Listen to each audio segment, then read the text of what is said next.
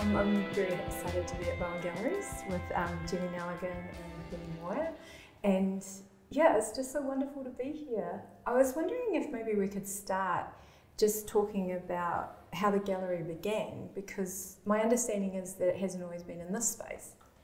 No, that's right, it hasn't. It started in Bowen Street, and actually it was going to be a children's bookshop. Wow. I'd been living in Masterton and working for David Headley at Headley's bookshop, and had done a children's book fair based on one I saw at the ICA in London.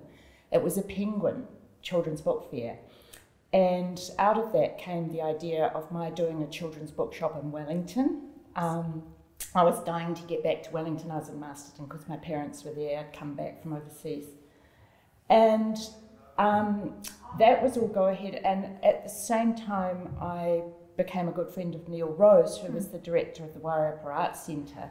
He was the current Evening Post art critic, and he was looking for spaces and found one. I was in Wellington, he was in Wellington, he didn't know where I was, and I bumped into him at Susie's Cafe, and he said, "Oh, I've been trying to find you, I've found a space." And it was behind number 9 Cafe. Lois Daish had told him about it. Neil used to go there for breakfast and things. And he had found the space and said, "You must come and look at it."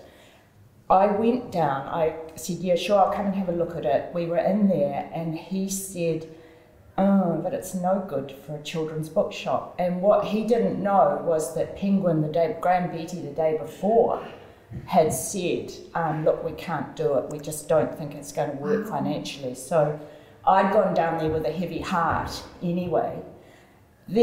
How it started was I never said no. I mean, because I was determined to get back to Wellington from Masterton, and that's how it started. So Neil was very influential in terms of artists. He had contacts with artists. It started, we were going to have a ceramic shop to underpin the exhibition side. By a complete coincidence, in terms of time, there was no one showing the works of young artists at that time. Not Peter, not Louise Beale, not Antipodes, not, who else was there? Yana? No, oh yes, Yana, yes, she had just taken over Brooker Gallery. So then a letter turned up on Neil's desk from Deborah Buston, and she had been in an exhibition the year before with Alison Clouston and Ewan MacLeod, and they had a very successful exhibition in the settlement. But Deborah wrote to Neil saying no one would show my work, and that he gave that letter to me. I went to see Deborah, and that's how we opened. Similarly, Robin Kahukiwa, just a year or so later, contacted Neil with Wahine Toa, and no one would show that either. It seems so much about relationships, you know, and I wonder about your relationship, Penny. Did it sort of start with the gallery and the move into this space, or how did you two start? No, much earlier than that. I really stumbled across Bowen Galleries on the terrace, and it was the most extraordinary space I had seen, and I loved the work. And I stalked Jenny for a bit and discovered that we were almost neighbours. And I had a catering business at that time, and I said to her, "If you ever need anyone to look after the space, I'll do it." And then Jenny was still working with Christopher Moir at that time, and I helped Christopher out a lot because he was a very, very good valuer and needed time to do that. As time went on, Christopher decided to spend much more time on valuations, and Bowen Galleries and Christopher Moir had moved down to Gusney Street. At that point, our rent was going to be huge for Jenny to do on her own, and we agreed that we would work together. We became business partners in 2005, and then in the teeth of the GFC, our rent was going up enormously where we were, and this space that we're currently in was on the market. So we bought it. And it's been the best thing we could have done. It's been terrific, hasn't it? Yeah, it's such a beautiful space. And this area is really interesting, isn't it? Like, as far as the community of gallery owners. Yeah. Yeah, I think that's Wellington too. We often hear from our Auckland colleagues how collegial Wellington is. And actually the Fired Up Ceramic Festival just proved that how we all work together with that. We are a community. Yeah, it's really beautiful for me to see, sort of coming from literature. It really is lovely. So this sort of beginning where it was about finding representation for perhaps people that weren't as visible, has that kind of continued? Like, what do you think is distinctive about the artists that you work with? First of all, I'd say, and quickly, I'd like to honour Shona Rapira-Davies and before that Robin Kahukiwa as being really important parts of Bowen Galleries, and they've introduced us to others. So that's often how we come to find artists. I mean, Shona may tell you the story of how she came to be here. And certainly that led to Hariata and Diane Prince as well.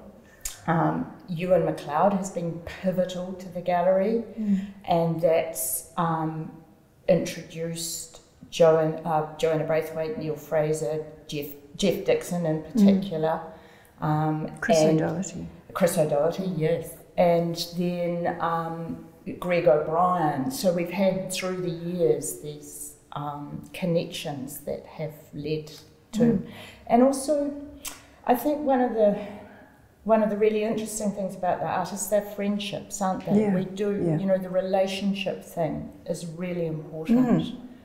And it works both ways. I think we nurture them where we can. There's a bit of pastoral care sometimes, but they give it back to us as well. And you're so right about relationships. And like with this idea of relationships, like I'm sort of thinking about conversations, but I mean, the spaces of, you know, the idea that there's exhibitions in here, as well as perhaps some of the work you do on behalf of the artists. How important is it to have an exhibition space, do you think?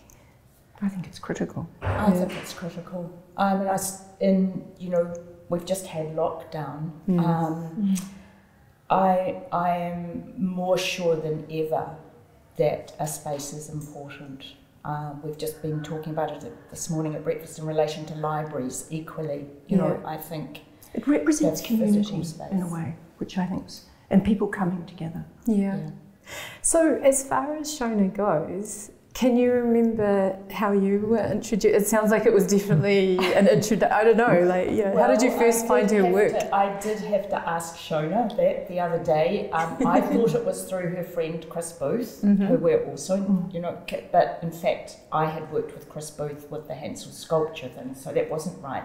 She said it was Robin Kahukiwa that introduced us, and that Shona remembered coming into Bowen Street, and what she remembers most of all from that was a huge ashtray full of cigarette butts that I used to sit in there and smoke my And she thought, this is my place. So that's her memory, and I'm sure that's right. Yeah, it's such wonderful work. It's really incredible. Thank you so much, both. It was amazing talking to you. Thank you very much. Thank you, Pip.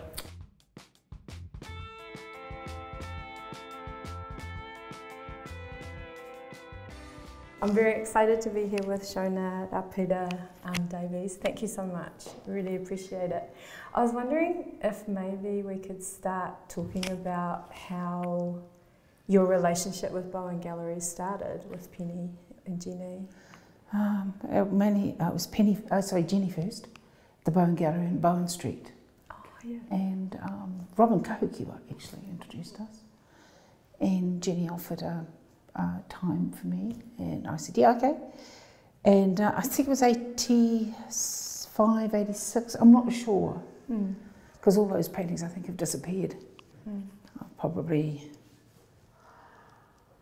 transformed them into something else, or something happened. But Robin came to help me put things up, and I had a mate with me, John, I forgot what his surname was. He's a ceramic artist from up north. He used to help me a lot. And he I offered him a little space in the old, I don't know if you know the old gallery. I think it had maybe two rooms. And anyway, they were bringing a sheet of glass for him. And so this guy came in, this glazier came in with this dirty big sheet of glass, and it unfortunately broke and slashed through his arm. And Robin was there. She was amazing. And this very tall woman just hung on to the man, very strong, held him up, hung on to him, did the tuna can. I'm just about to die. She got blood in me. Oh shit! I'm out of there. I'm running around like a flea in a fit. She's cold. Call the ambulance, Shona. Oh. It was a bit crazy, but she was there right in the middle. It was amazing. So it was Robin actually. Yeah. That's That's an amazing start. Yeah. That's an amazing. You wouldn't forget that in a hurry. No, it was within a couple of years that we did Ngā after that. So yeah. Yeah. It was very interesting. It was a very interesting time starting with Jenny, and it's when she just stopped smoking and she had this big, don't tell her, this big, maybe I shouldn't say, and it had this big huge bowl of cigarette butts to put her off and everybody else off, and it just grew, and like, every time you went there, the pilot had it really polished. And she goes, no, this is the only way that I can realise how bad it is. That's a good way to stop, eh? Yeah. It's a really good way to stop. 86 maybe, 87 maybe. And like, 86.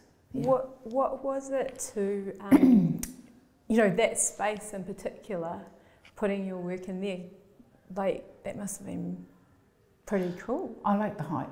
Yeah. I'm not really interested in stuff Awesome. like that. It's about making work that's more important to me. Yeah. It's just that at that particular time there's work available, and they had really high ceilings. Oh, nice. So that I think the stud was close to 5 metres. It was much higher than this wall. Yeah. So I did these big works I remember. And she was a nice lady. She was a really nice woman, so I was really pleased too. Yeah. Anyway, that's when it started. That sounds really cool. Would you be willing to talk a little bit about this work? And it's beautifully Which one? made. Oh, I mean the exhibition is what I mean. Sorry, I don't know the lingo. Okay. It's the sparrows are so beautiful, and also so. I really enjoyed reading in the catalogue about how sparrows came to be here, and their place and that kind of thing. Yeah. But the thing is making things is really what I do. Mm. So you start off with a supposition that you can do it in a particular way, and I decided you could make it out of wood. Yeah. But you can make the body and maybe the wings, but not the feet. You notice in wood, the feet are always attached to the rest of the wood. And if you release the feet fall off. It's that simple. It was that simple. And I tried so hard. And I checked out in many historical texts and stuff on Chinese because they're the best. And they couldn't release the bird from the wood either. Mm. So stuff I have to do somewhere else. I did try balsa. Yeah. That didn't work neither. I was so pissed off because the balsa, the wood itself has a type of inner structure that doesn't allow for beaks of a certain size. Mm-hmm. Anyhow, many pieces of balsa later, it all fell apart. So I thought, no, I can't do that. And I decided wire for some strange reason, I don't know. It was kind of like I saw some wire in a shop, thought, I wonder if that works. Because it's kind of got that lightness. And I wanted lightness. Yeah. You capture a bird and it flutters in and it's light. Wood actually was no good because it was quite heavy. Mm. Anyway, so that was one of its negatives. So when I started this one, I started mucking around with wire, all sorts of wire. Now, this was really, and I fell over it. Sometimes it's that whole serendipitous nature of art where it happens, and I quite enjoy that because nothing is really planned. You have to trust yourself when you're making stuff because there's no one else. Part you're alone and you're crying, which is really sad. Yeah. The wail of lost art is quite profound around me. Yeah. Anyhow, when I started these ones, there's a lot of iterations before this. And like the actual material, like that must have taken a lot of hand. Oh, do you know yeah. what I mean? Like the actual, it's a weaving that you use in. I was thinking of welding it, making a welded bird. Yeah. And then it started to look like jewellery, and I thought, no, that's not what I want. Yeah. So I was thinking, I'm just going to have to make this with my hands, Yeah.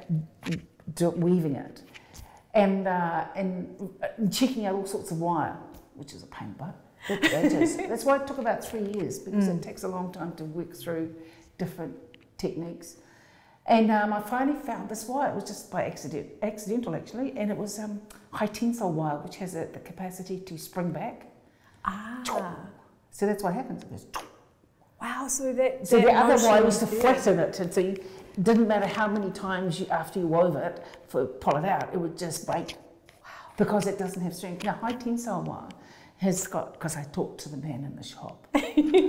Yeah, it's in the shop. So what is that? Because this is, it has that kind of strength because it has a very high carbon in it.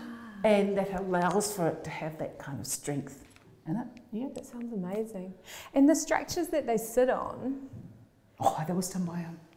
Amazing work, eh? Now I said to Tamahi, look, I just want stuff that's. I tried welding in my studio, which is underneath the house, and it'll be at the house down. So I thought that's not a good idea. I'm going to take this outside. I don't like being outside in the pissing down rain. No. Which was happening all the time. So stuff. Jenny came up with this name, Martin. So and ran around to Martin and said, please help. So he did, and I said, well, he said, what do you want? I said, I want some branches of a tree. These are actually experiments that we're doing for something else. Anyway. Well, they were, and then they became beautiful things of themselves. Yeah. He made the branches and, wow, that's quite extraordinary. Anyway, so we talked about it, and I said what I wanted was just something that's really allows the steel to be itself. Not a tree. I'm not going to make a steel tree. Well, he made a steel tree. I said, nah, that's not it. I want it to be itself. The steel to be itself, the rod to be itself. So then they started doing the stuff that the way I wanted it, which is really cool. And they were really neat men because they began to see, like I said, the creatives themselves, so they could bypass some of the learnt stuff. Because a lot of the time it's learnt stuff that blocks your passage, your thinking. I try not to have too much of that, because if you have too much thinking about something, it falls over. Yeah. Oh, that's me. So, anyhow, so those came up before they were in part to do with what I was going to be doing elsewhere, but it was also to do with Jenny's show. Yeah. So these ones came up, and I went mad trying to get those together with Tamahi. Tamahi finally finished everything, and I was racing to make the birds and stuff, and how they were going to sit on the branch. It was, it doesn't matter. It's a long story. Anyway, the Wednesday before the show opened, the Wednesday of the week before the show opened, that one behind you, in front of us, we had talked about it. Tamahi and I had talked about it before COVID-19, and we were about to do it, and it fell over because we couldn't. Obviously, we couldn't actually be together. So just before the show opened, I decided to do that one. Unfortunately, this one here lost all its birds. We're supposed to have all those birds down here. Oh, they're up there.